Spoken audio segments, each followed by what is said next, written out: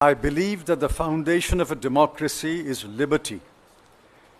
The most precious article of the Constitution of India is Article 21 that guarantees life and liberty. If I am asked to choose between life and liberty, I shall unhesitatingly choose liberty. Why are the years up to 1947 called the years of freedom struggle? Because to win freedom, we must struggle. To preserve freedom too, we must struggle.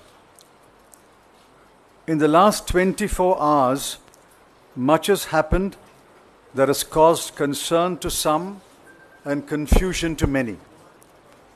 My statement today is to dispel that concern and confusion.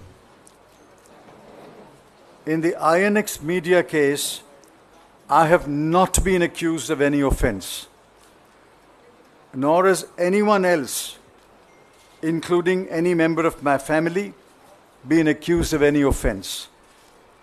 In fact, there is no charge sheet filed by either the CBI or the ED before a competent court. Moreover, the FIR recorded by the CBI does not impute to me any wrongdoing.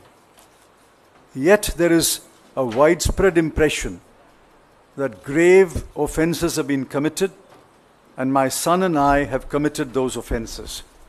Nothing can be further from the truth. These are lies spread by pathological liars. When I was summoned by the CBI and then the ED to appear for questioning, I naturally sought interim protection against arrest from the competent court. I was granted interim protection by orders of the High Court dated 31st May 2018 and 25th July 2018. I have